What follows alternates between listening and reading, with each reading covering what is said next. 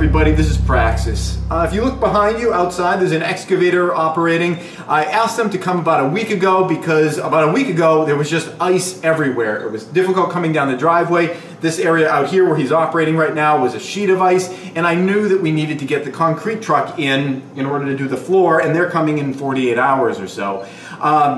Yesterday, as you saw, everything was melting. We went up to just about 70 degrees. So most of what was out there's just a few little piles of snow here and there. Most of what was out there is all gone, and the ice situation is, not a situation anymore. We do have a mud situation, but things are kind of cooling off. It looks like we're going to be able to make it work, just barely. But I decided to have them come and bring the gravel anyway because the gravel helps with the mud situation. And also the driveway kind of needed some work. It had really deep wheel furrows where ice collected, and it was kind of a difficult situation getting down the driveway sometimes for some of the contractors. And additionally, we were going to need this gravel anyway. We had to start building up the driveway base, so this material I was going to have to bring in anyhow. And if it can help me now, ahead of when we were going to bring it in later, why not bring it in now and get some of the benefit from it? So they're working on that today to get us ready for when we do the pour, like I said, in about 48 hours.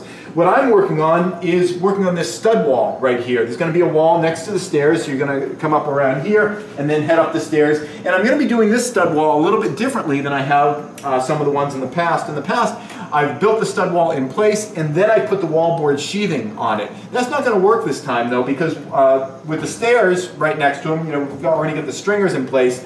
It would be hard to nail the all those sheathing boards up onto this stud wall if it's in place up here. So what my plan is for this, I'm just kind of roughly putting things in place right now. I'm numbering them as they go, each of these studs as they go in, because there's just little inconsistencies in the boards up at the top. The boards have like a little bit of a flow to them. So I'm numbering each one and taking individual measurements on each vertical to make sure that the thing fits in nicely. As I build it, I'm going to be building it a little bit loose because the idea is that once I get all the pieces cut and they look like they're going to fit, I'm going to take them down here, assemble the entire frame down here on the floor, tilt it up into place, make sure that it fits, and once I know that it fits, I'm going to put some cross braces on it. So that what I'm going to do is take it back down. Once I know that it fits, the cross braces will hold it rigid so it doesn't kind of flex side to side. I'm going to take it back down with the cross braces on it and then sheathe the entire back of it.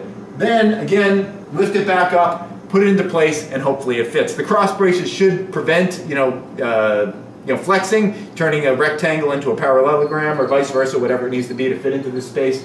Yeah, I'm doing it that way because otherwise, if I tried to put the sheathing on, with these stringers in the way, it would be difficult to get everything in there. Once I get this wall up, I'm going to be able to cut the steps for the stairs and slide them right up to the wall here, nail them all in place, and then we're going to have an easy way up and down to get up this, up into the third floor. So that's what I'm working on for today. Tomorrow, it's a day that I'm going to be taking River out to do a social day with his friends, but then the next time we do a video, we're going to be doing the pour downstairs, unless something happens. And sometimes things do, but the company that's doing the concrete has been really reliable. If they say they're going to be here, I think they probably are. That's it. See you next time when we're doing the concrete.